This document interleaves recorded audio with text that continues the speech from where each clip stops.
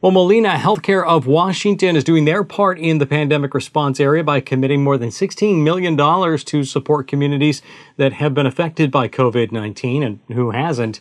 In Southwest Washington, Molina has supported more than 30 providers, tribal nations, food banks, and community-based organizations over the past 6 months to enhance access to healthcare services.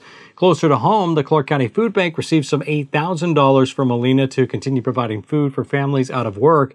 Molina has also been actively reaching out to all members who have tested positive with COVID-19 to support their well-being and address any needs they might have. The provider serves just shy of 1 million members through Medicaid, Medicare, and the health benefit exchange programs across the state of Washington.